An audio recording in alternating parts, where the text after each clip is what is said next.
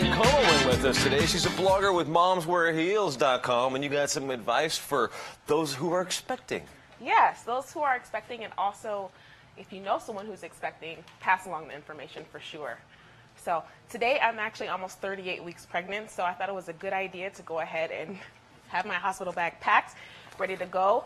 Therefore, I minimize the stress, I get ready, and the only thing I have to focus on when the baby is coming is the labor. So first thing you're going to want to make sure that you have is a boppy pillow. And are you familiar with the boppy pillow? I was going to ask what that is. What is a boppy pillow? It's so something I've never had to deal with. So I know you did mention that you don't have kids, it's not for you. So you can actually help me represent that demographic of, anyone who's still trying to learn and, I don't know anything about this stuff. Okay, so again, you can help me out if you know someone who's pregnant or anything like that. So this boppy pillow actually is great for breastfeeding moms. If you plan on breastfeeding your child, this is like, and this is the same one that I actually use for my son, who is now 2.5 going on 33. And I actually just bought a little slip cover here to make it pink and, festive for baby girls. So this is fun and highly required and a necessity. So where does that go? Do you sit on that, or do you hold the baby this in one, that? This one, the baby actually, there's a few ways you can kind of maneuver to use this, but this, for the first, I'd say about 6 months of life, is just really good for, again, breastfeeding and assisting mom with kind of getting a comfortable position and all that good stuff. So this one is definitely a must-have. Bring to the hospital bag, make that transition easier for mom to welcome baby girl or boy into the world. Then, if you're like me, you're a bookworm. And even if you're not a bookworm, you're going to be in labor. It could be anywhere from 4 hours to 35 hours. So it's a good idea to have some good reading materials so that, you're not just sitting at the hospital and just kind of like, bored and just waiting around.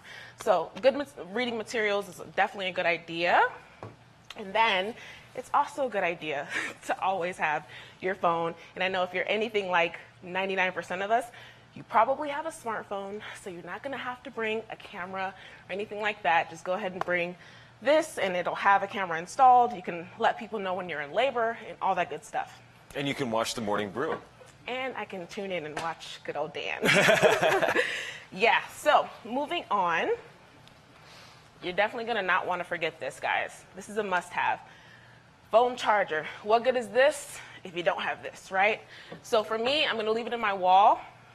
And I should actually add that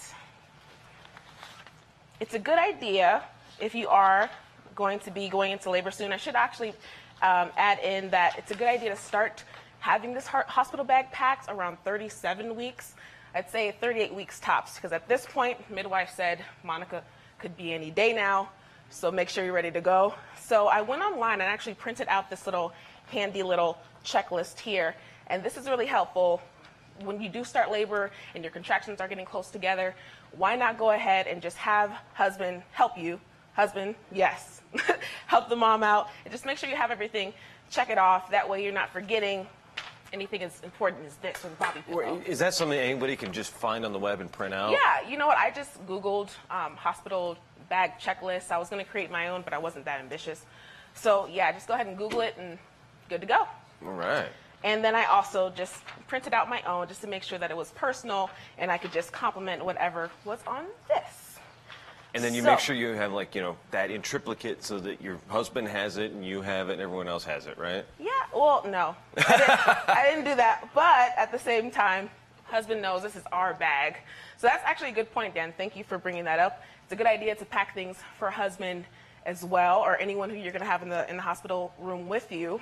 And I asked my husband, who's a chef, I said, what do you need in a hospital bag? He said, snacks.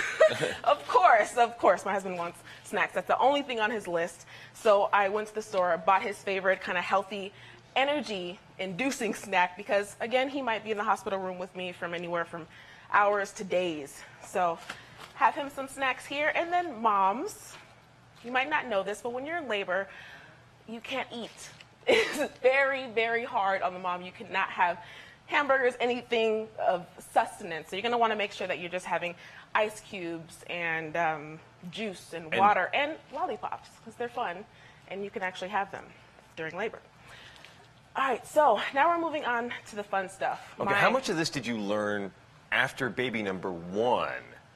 So there was probably you I packed didn't a have bag. a hospital bag with baby number 1. That's how much I learned. I was not prepared at all. I didn't have my registration done or anything like that. It just happened.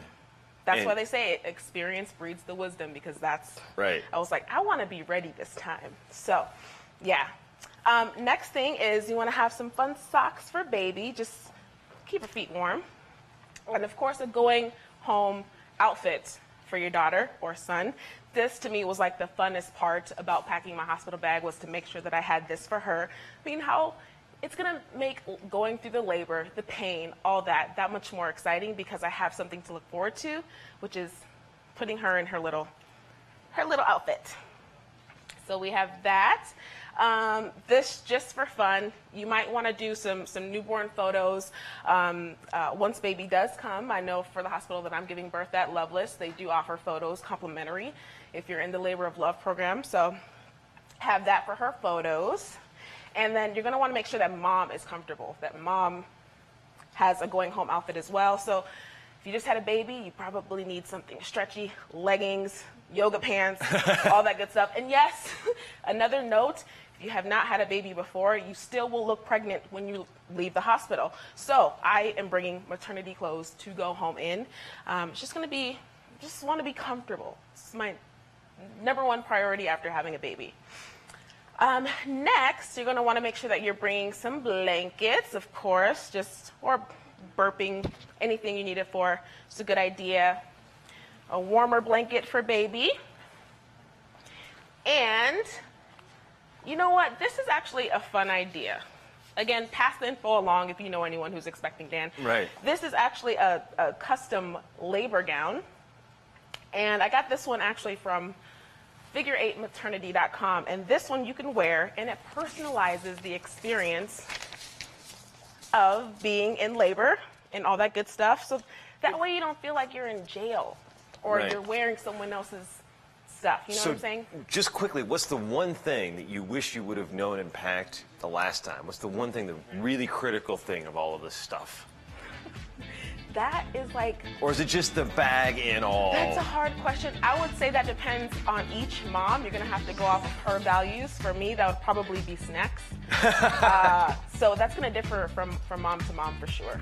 Excellent. Well, thank you, Monica. We'll see you next week if the kid hasn't come. I think she'll be here. Uh-huh. I have a feeling, so yeah. That'll be great. Well, we're back in a couple of seconds on the Morning Brew. I'm going to figure out how to use that pillow in just a second.